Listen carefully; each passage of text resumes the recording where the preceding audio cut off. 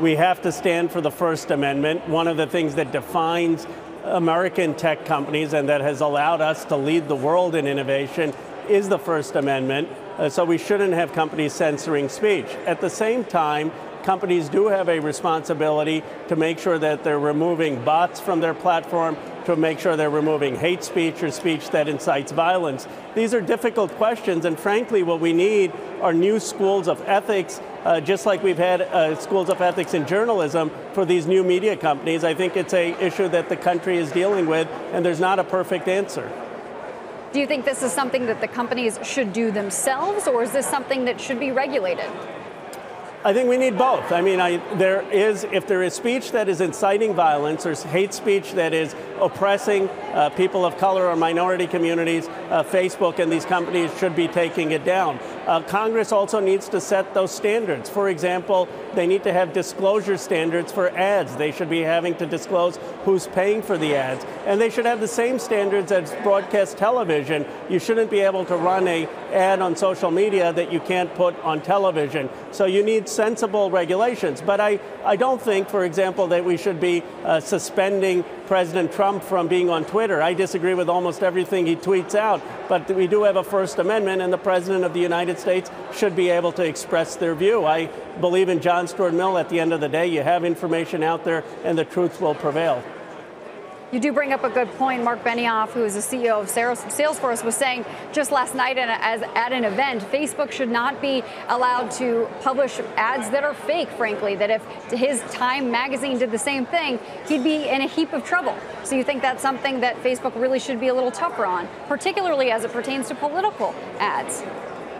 Well, again, I think that the standards for Facebook should be the same as the standards for a magazine or the standards for television. These are new media companies, and they shouldn't be able to publish ads that are libelous or slandering or that would not pass the test of what it would be to advertise on CNBC or NBC. Let me read you something that Mark Zuckerberg said today in his speech at Georgetown, Congressman. I'll get your reaction to it. And it's much along the lines of what you're discussing now and in part on what Courtney asked you. Quote, given the sensitivity around political ads, I've considered whether we should stop allowing them altogether.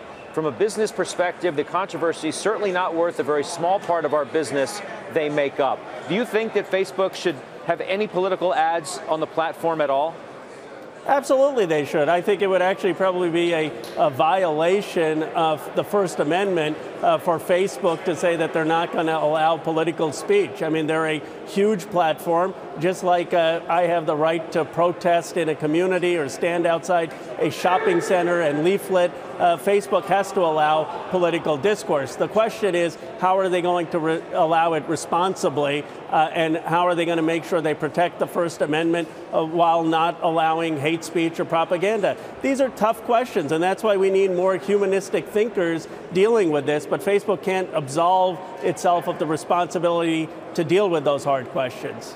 Do you think they can legitimately and realistically do both? I mean, it sounds like a good answer, but put it into practice is much more difficult, is it not?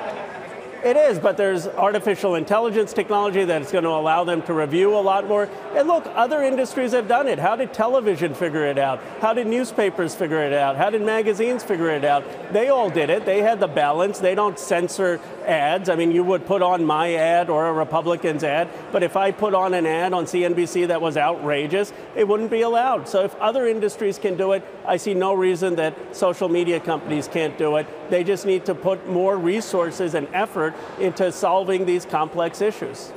But CNBC or any other television network could easily say, for whatever reason, Congressman, I'm sorry, we're not going to run your political ad.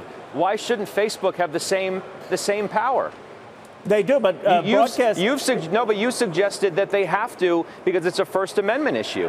And CNBC couldn't say we're not going to run political ads, nor could broadcast television. And broadcast television under the FCC is not allowed to censor speech. So broadcast television or CNBC started saying we're going to only run Democratic ads or we're only going to run commercial ads and not political ads. That would be unconstitutional under the court. So what I'm saying is Facebook does have to run ads, but they shouldn't be censoring those ads, and they should have the same regulatory framework that broadcast television or a lot of cable news is governed by.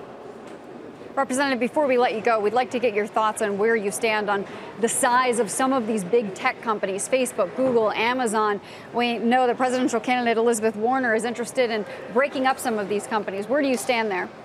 Well, the question is not the size. The question is what is helping competition, what is helping the consumer, and what is helping small business. So I would strengthen antitrust laws. Let me give you a very quick example. I would make sure that companies on Amazon, for example, Amazon shouldn't be able to copy them and sell on their own platform competing with small businesses. Let's figure out how we strengthen antitrust law, not just reflexively talk about breaking companies up.